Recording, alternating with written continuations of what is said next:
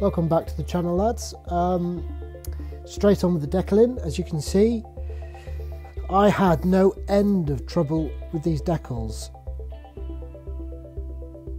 Please talk to me about this in the comments below. If you've any experience on Wingnut Wings decals, please tell me it wasn't me. They were bloody awful, in a word. Easily the worst decals I've ever used. I mean, look at this stripe, looks okay here, you know, goes down relatively normal. I thought it was relatively okay. I thought, okay, not too bad at all. And just smoothing it out, getting all the bubbles out as you do, and there you go, straight away, look. Now I thought, okay, that might be me, well, let's carry on. But it was nearly every decal I used. Well, I say nearly every decal. Most of the decals I had trouble with. If they didn't break up on the sheet, they broke up on the kit. I'm not using any gloss here, by the way. This is straight onto paint, but that's okay because you don't need to use a gloss. No, we're not going to bring that up. But this is MRP, so the finish is pretty smooth as it is. So there's no real need to put any more gloss or anything on it because they dry on a nice satin finish. So there's no need. This number 4 was probably the fuselage decals weren't too bad.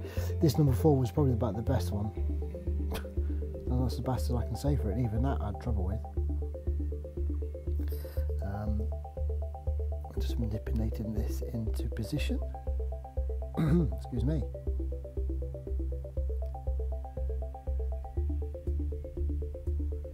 Not too bad, this one.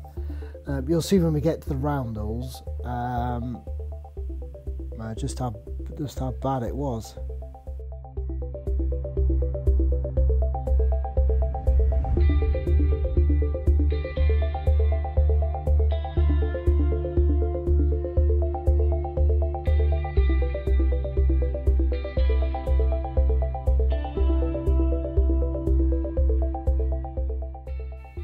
So I managed just to where that stripe had broken off. You can't see where I've repaired it, so I thought, oh, I got away with that one. But here, look, the roundel there, it broke up on the decal paper. So I thought, hello, I'm in for it here. And it just went from bad to worse. In fact, it was that bad. It was that bad that the poor old thing never made the end. I'm going to be honest with you. It nearly went in the bin. But even that you can deal with when they break up into like that. You can deal with it. It's when they break up into little pieces it gets right on your. Yeah, I won't say that.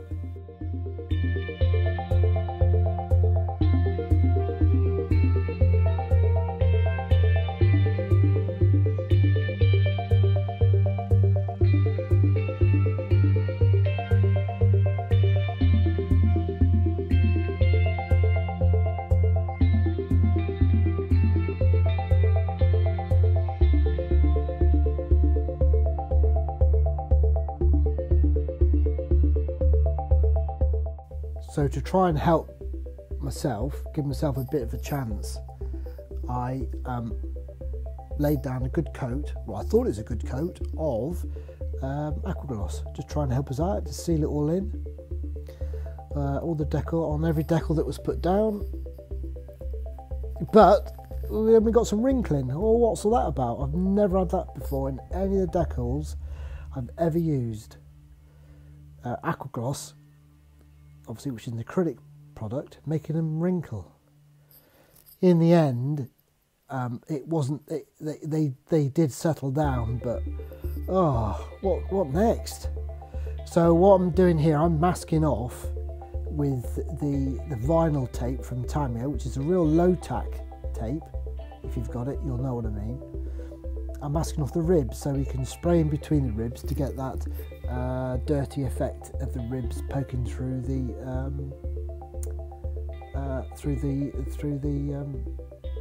dope, and there you get that look. You see, just at the end of my tether.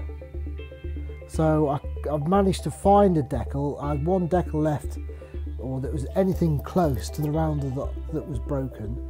So I managed to cut a section out, and then use that to try and fill in the section I've cut out. Just not good in the slightest. It doesn't look so bad there, but there's a horrible step to it. You can see it there, look. Oh, it's just awful. So from here on in, it was just a case of survival, really. Will this kit really make it, or will I just give up? The white edge to the round law, I had to paint in with a paintbrush, which isn't, as you can see there, look, isn't brilliant. Now to get that ribbing, which I've got here, see whether the ribs on the right hand side are shaded and the left are not. So what I've decided to do was use a bit of plasticard, and then to mask off individual ribs just on the edge of on one side of it, and then spray gently just to that edge that the plasticard's masked. It's fine, you can do it this way. If you wanted a quick job, you would do it this way, but I wanted to mask them off nicely, but there's no way that was ever going to happen. So we do it this way instead. And in the end, it wasn't too bad. It wasn't that bad at all. It's not how I wanted it to look, and it's not how I wanted to do it, but it's how I had to do it in the end.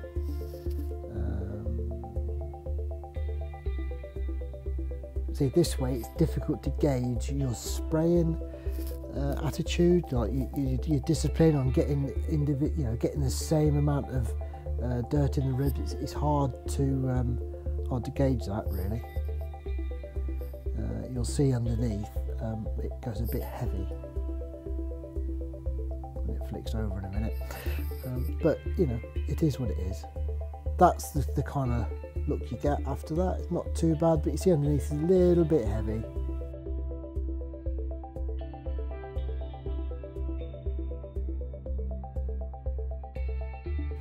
So final assembly.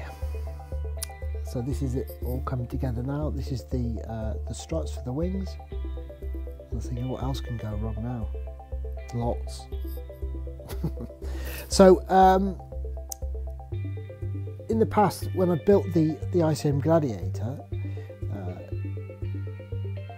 which obviously is a biplane as well, I've had to use the top wing as a kind of guides to let the struts, when they go off, to keep them in the right place. But with the Wingnut Wings kit, there was no need for any of that. They just pop into place and they stay where they are and in that perfect position. So that is a bit of that Wingnut Wings magic. It actually does work.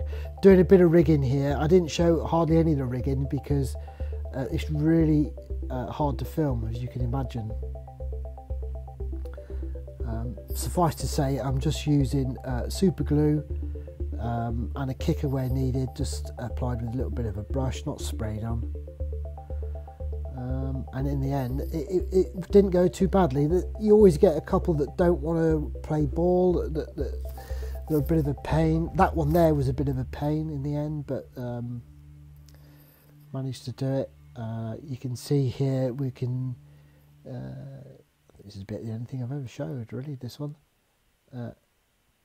This goes on nicely there, just with a bit of super glue.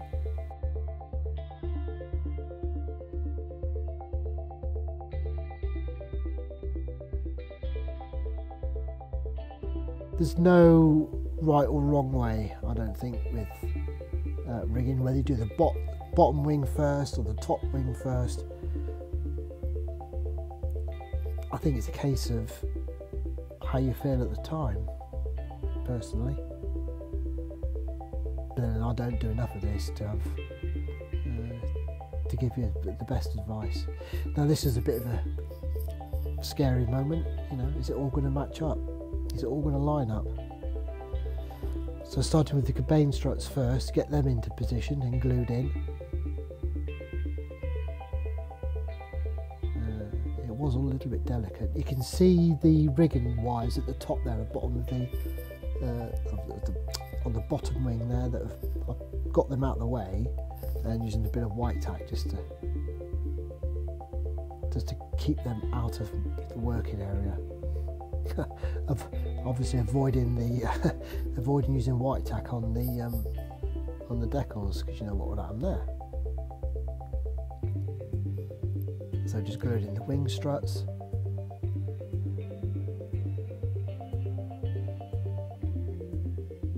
It was a bit scary, but actually it was fine.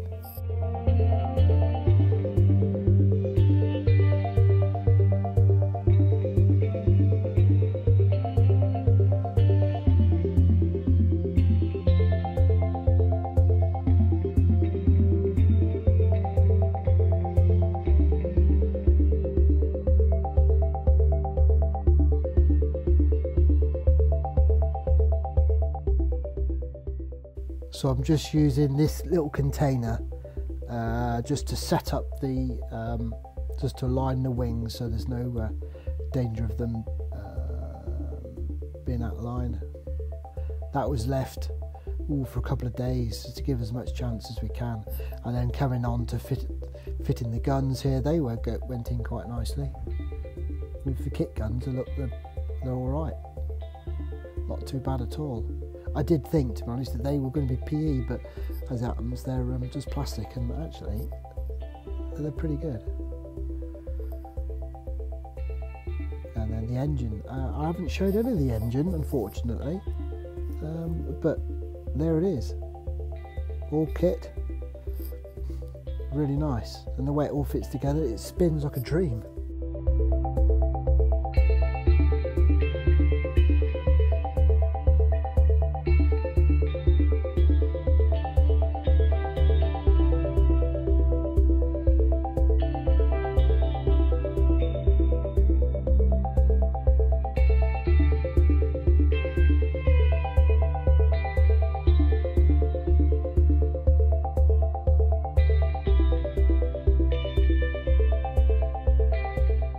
And then the wheels here, separate hubs to the tyres, so the hubs were sprayed separately.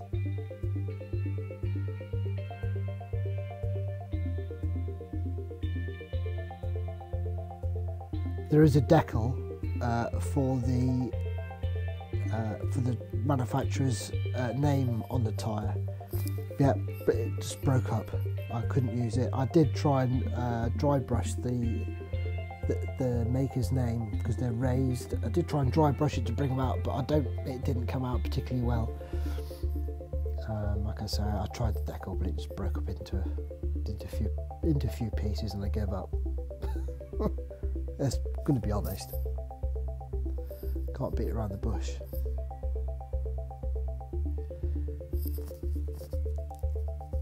It's a lovely, lovely kit, but the decals just spoil it. Like I say, if anyone's got any experience on them, please let me know. I'm really dubious about using them again on the other couple of the Wingnut kits that I've got. You're really not confident that they'll make it.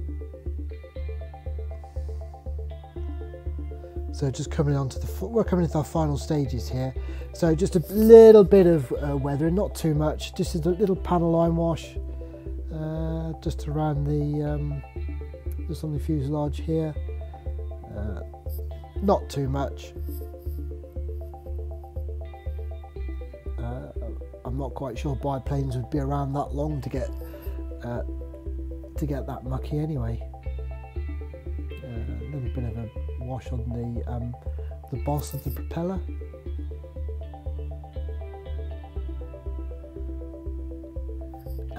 some round the wheel, or both wheels I should say. I did actually, after all this, put a bit of pigment on the wheels, but I didn't show it because basically I forgot. I forgot to press record. Usual, typical type of thing.